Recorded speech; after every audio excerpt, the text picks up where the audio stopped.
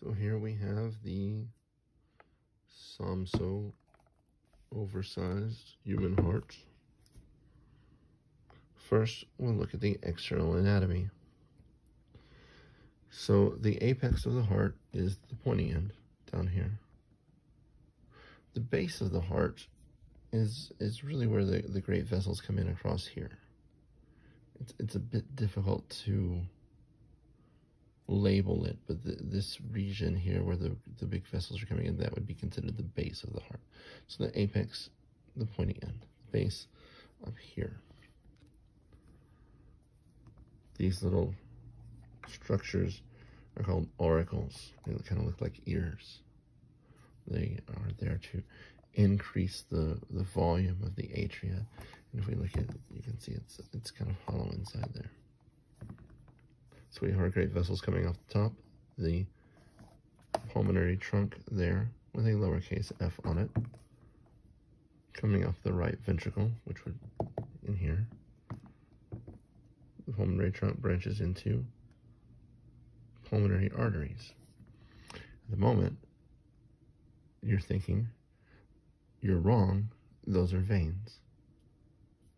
No, arteries carry blood away from the heart. Our right ventricle pumps blood out the pulmonary trunk through pulmonary arteries to the lungs. That blood then drains back. Pulmonary veins, which you see there with a lowercase g on them, there and there. So there are pulmonary veins, which come back into the left atrium. So while typically arteries are color-coded red and veins are color-coded blue, when we talk about the pulmonary vessels, either our pulmonary arteries or pulmonary veins, those colors are reversed because pulmonary arteries carry low oxygen blood to the lungs and pulmonary veins carry high oxygen blood back to the heart. The big red vessel here, makes this curve there, is the aorta. It has a number 7 on it. Now the aorta is broken into different regions. We have the ascending aorta coming up from the left ventricle, the aortic arch making the arch, and then the descending or thoracic aorta, which would continue down the thoracic cavity there. There are 3 branches off the aorta in the human heart. Now, we're looking at the heart from the anterior side. So we're looking at it as it would sit in a person, which means that this side is the right side of the heart, this side is the left side of the heart. So from right to left, those branches are brachiocephalic artery, left common carotid artery, left subclavian artery. Brachiocephalic, the word brachiocephalic means that it goes to the arm and to the head. And shortly after this branch on the right, it will branch off to a right subclavian and a right common carotid. Left common carotid will go straight toward the head, and left subclavian will arch off over toward the clavicle. The big blue vessel here with a lowercase c on it, this would be your superior vena cava. And the superior vena cava will branch off into 2 brachiocephalic veins. So superior vena cava. The inferior vena cava down here, a lowercase d on that. Both the superior and the inferior vena cava, there and there, will enter through the right atrium here. Now, let's look at our coronary blood vessels. Remember that the coronary blood vessels feed the heart itself. Now you have let's open this up. So here's your aorta. Again, this is the right side of the heart over here. So this branch coming off the aorta to the right is your right coronary artery. It has a number 4 on it. You'll see there are other branches coming off here to the side. Anatomically, hearts differ. The pattern of coronary arteries is not always the same on everyone's heart. there are lots of anastomoses, or alternate routes that blood vessels may take. Not everyone's heart will have all of the possible coronary arteries.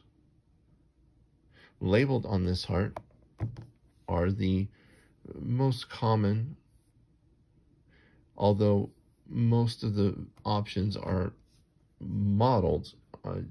Typically only the common ones have an actual label on them. But we can see that right coronary artery here. Now the left coronary artery is there. The left coronary artery is up. It runs under that pulmonary trunk. And we can't see that. It runs under that auricle, and it comes out here. So here's our left coronary artery under there. And then it branches. Now as it branches over here, this would be the left circumflex artery. Again, the red one, artery. And it branches here, and it comes out to the front. This is the anterior, because it's in the front, interventricular coronary artery, or just the anterior interventricular artery. Anterior means it's in the front. Interventricular means it runs between the two ventricles in this groove right here, which is called the interventricular sulcus.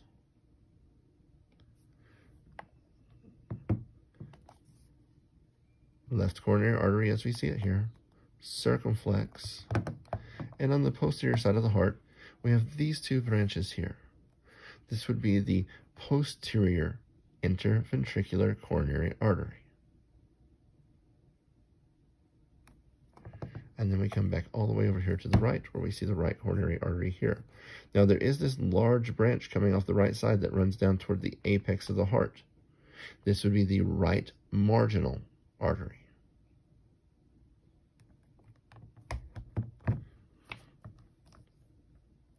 So these are the coronary arteries. Veins, the big blue vein in the front that runs right beside the anterior interventricular artery is the great cardiac vein. So great cardiac vein here. In the back, running beside that posterior interventricular artery is the middle cardiac vein. And then this big blue vein right there with a number 6 on it, it's called the coronary sinus on the posterior side of the heart. One more feature that we can see on this very large heart from SOMSO is this white band of tissue right there. That white band of tissue is the Ligamentum Arteriosum. In the fetus, that would have been the ductus arteriosus, the opening between the aorta and the pulmonary trunk, so that high oxygen blood coming into this right ventricle would be pumped out and then out to the aorta and to the body. Now that we're looking at an adult heart, this is scar tissue, and it is the Ligamentum Arteriosum. Let's open this up. So when we open this little door right here, we're looking into the right atrium. Remember, there are 4 chambers of the heart, 2 upper chambers, 2 lower chambers. So now we're in the right atrium. The muscles, these bands of muscle inside the atria, are called pectinate muscle. So we see these rough bands, pectinate muscle. If we look into the right atrium, we see this dark spot right here. That is the opening to that coronary sinus back there, so that deoxygenated blood from the heart itself drains here back in the general circulation.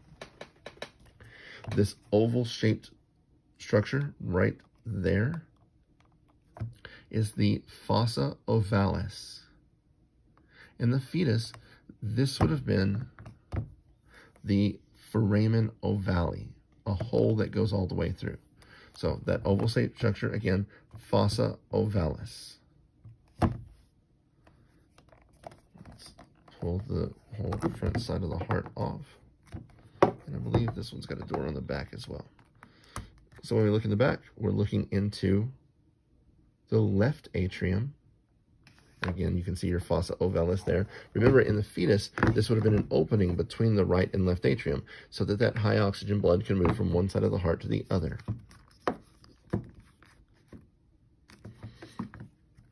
In dissection, you can feel that. You can reach inside the two atria and put your fingers on either side like that, and you can feel the soft place that is the fossa ovalis. So here are two lower chambers, the ventricles, our right ventricle, our left ventricle. Inside the ventricle, we see these rough bands of muscle, and you can see it down here in this piece that I've taken off. These really big, fat, rough bands of muscles. These are called trabeculae carnae. Trabeculae, that mesh that we see, and carnae is, of course, meat. Some of those trabeculae carnae poke out here into the ventricles themselves. Those are called papillary muscles. Finger-like, little projections of muscle. And they connect to these little strings right here. Those little strings are chordae tendineae, and they anchor the valves. The two atrioventricular valves have these structural supports, the chordae tendineae and these papillary muscles. On the right side, the valve between the right atrium and the right ventricle is the tricuspid valve. So right side, tricuspid valve. On the left side, this valve between the left atrium and the left ventricle, that would be your bicuspid valve. The valve that goes between the right ventricle and the pulmonary trunk, that is your pulmonic semilunar valve or pulmonary semilunar valve, depending on the text that you're using. Here, the aortic semilunar valve between the left ventricle and the aorta. Both of those you can see have a lowercase k on them, so those are your two semilunar valves.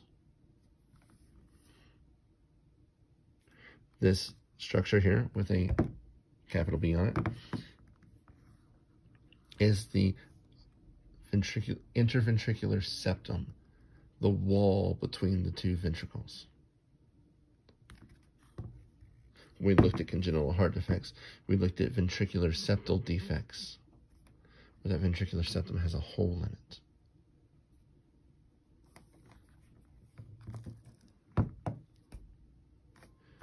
All right, so normally in class we would be using more than just this model, but of course now this is what we've got. So there are there are your structures for your giant SOMSO heart.